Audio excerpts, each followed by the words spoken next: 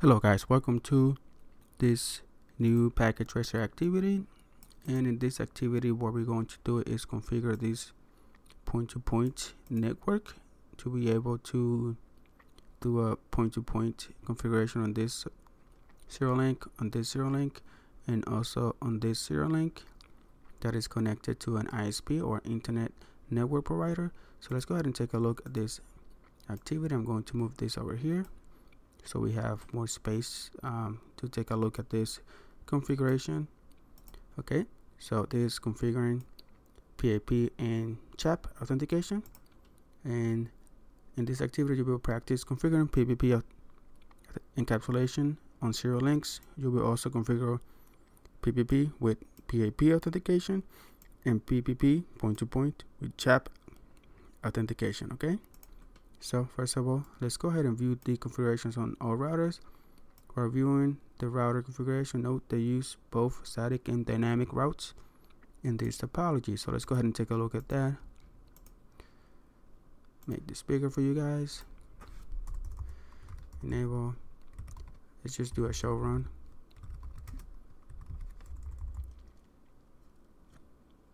Let's go ahead and take a look at this. We have a serial link to the ISP, to router 2, and to router 1. And we are redistributing static route, and that static route is this one right here, which is going to the ISP provider. Okay, let's go ahead and take a look at this and show IP routes from here, and you can see that we have that static route that is being sent to router 1 via ERGRP, which is router 3 that's doing that, and we have also 3 ERGRP routes, 192.168.30.0, which goes to router 2 over here network, and we also have this one over here which goes to the internet or the ISP, and we also have this 10.2.2.2, 10.2.2.0, okay, which goes over here. Let's take a look at router 2. Show IP run or IP route, and here we have the same. We have the static route being sent via ERGRP, and then we have this 3 ERGRP route, 10.1.1.0, which is this one over here, 192.168.10.0, which is this one over here. Okay, and we also have this 209.165.200.225 or 224, which goes to the ISP or the internet service provider. And let's take a look at the next step. So test connectivity between computers and the web server. So we got to pin this web server from the PC and laptop. Make sure that everything is working.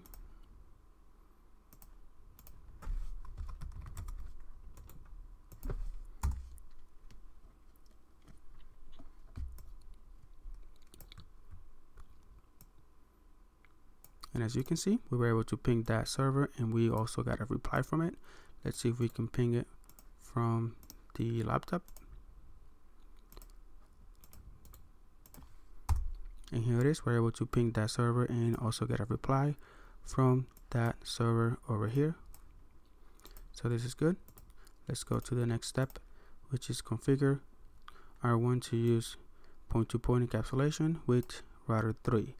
So let's go ahead and go to this interface and do encapsulation PPP, and we're also going to have to do it on router 2 with router 3.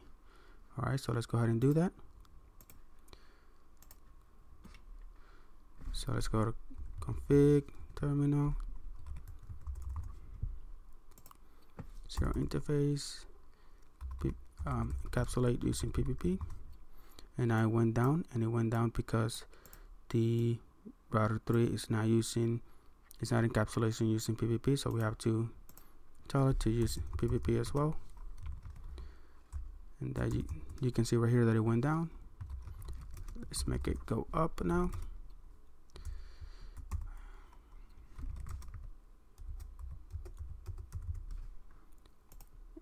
Oops. So encapsulation PPP. and now this interface should go up. There you go, it went up. Now we have to do the same on the router 2, and they are using interface 0/0/1. We have to put 0 interface and then encapsulation PPP. Let's go ahead and do the same on router 2.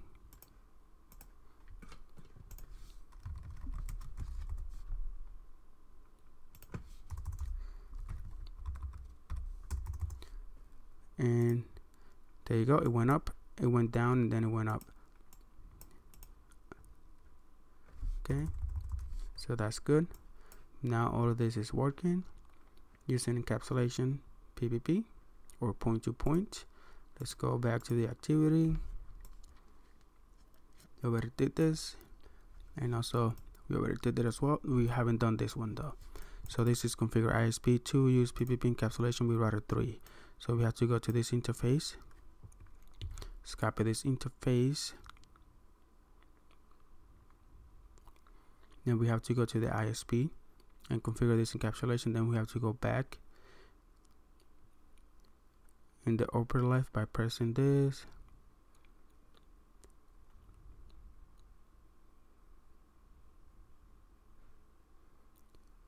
Okay, configure. Okay, so let's go ahead and do this on this interface on that ISP, which is over here, ISP.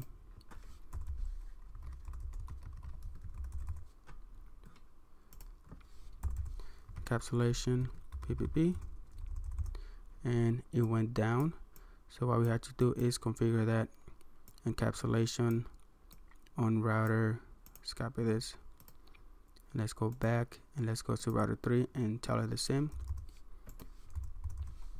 So interface 0/0/1/0 encapsulation PPP. There you go. Now this interface went up, so that's good. That's working correctly. Let's go back here. Let's see what we have next. Test the connectivity. We should be able to ping this server still, because they are all using point to point to encapsulate. So let's go ahead and test that connectivity now. There we go. We're still able to ping that server and get a reply from it. Let's try it from here.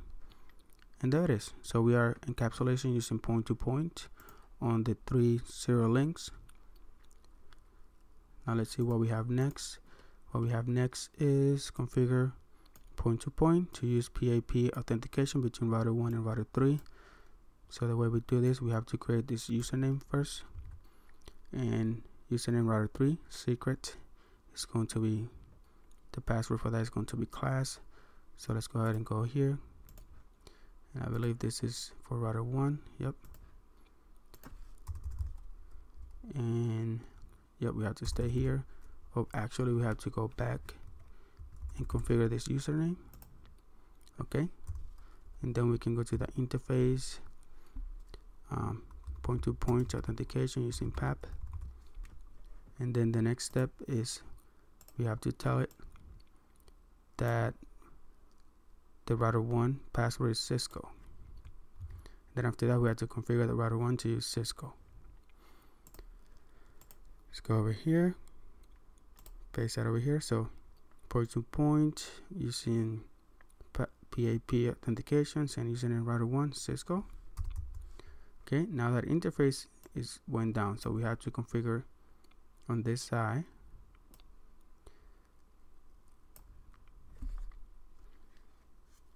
So we have to go to router 3, and on router 3 we need to exit, paste this one over here, and the password that is using for router 1 is Cisco.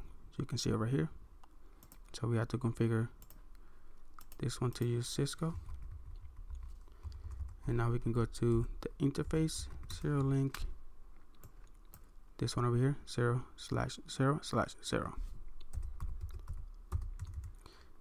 PPP authentication using PAP. And now we gotta tell it that the password For this one, for router 3, it's class, which is the same that we sent over here. So we can authenticate, and that link should go up after that. Let's give it a couple seconds to make sure that it goes up. And it didn't go up. Let's do a shutdown. Now shutdown. See if it comes up. The interface came up. But let's take a look at this configuration, see what I did wrong. So for router 3 is class. So what I did wrong was that for username, supposed to be router 1 instead of router 3. So let's go ahead and exit. Let's say right here now, and then router 1. There it is.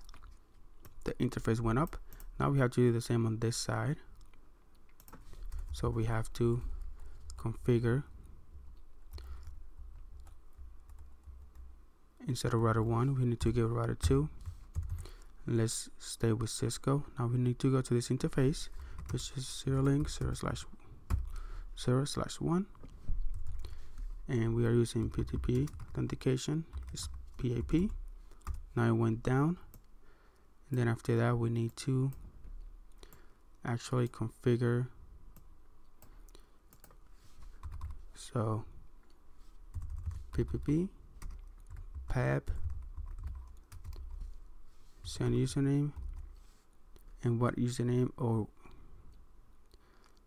let's see, send username,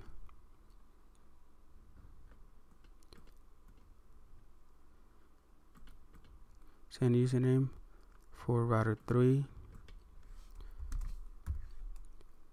right? And the password, I'm going to set it up as, this one is using router 2 Cisco, so let's go ahead and set it up as class. And now let's go to router 2 and configure a username for router 3. So username router 3, this is case sensitive, and secret, the secret that we're going to put it needs to be class. Needs to be class.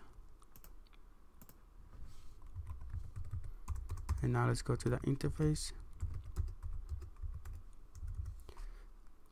point-to-point authenticate using PAP, and now PAP point-to-point, send username, and we're going to send that username from here, router 2, password, and the password that we set up here for router 2 was Cisco. So let's go ahead and set up a Cisco.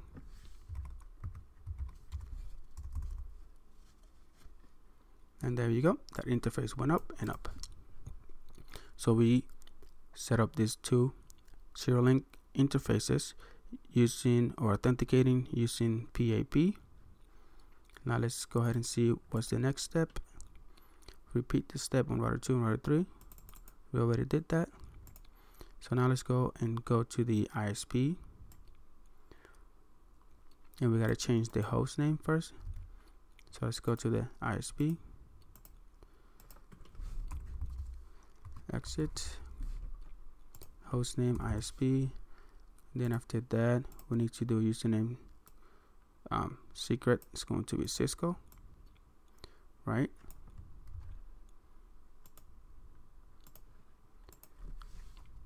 Username, let's just paste it here.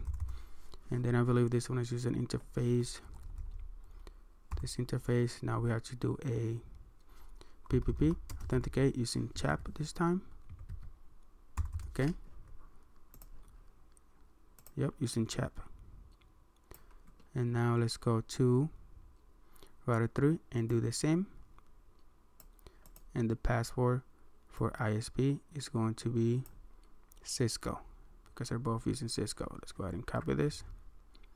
Let's go ahead and go to router 3. So let's go back, 4 out of 3, and we have to go to this serial link interface now, which is 01010.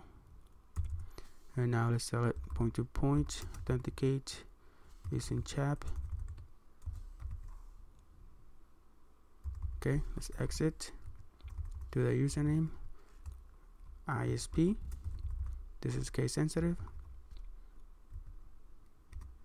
and then secret is going to be, let's see what we set it up to. So it has to be Cisco.